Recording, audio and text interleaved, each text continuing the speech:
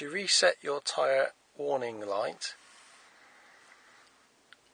using your CIC or car information computer controller, first select menu and then scroll down to vehicle information and select.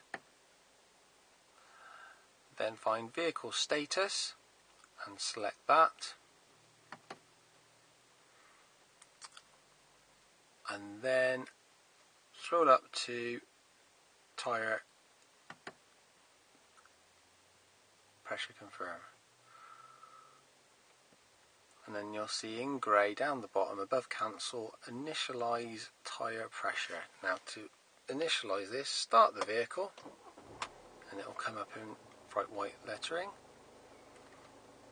Scroll up and select.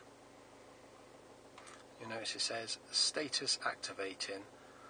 Now, to have it fully activated, you need to drive the vehicle approximately a mile, and this is done after your tyre pressures have been adjusted.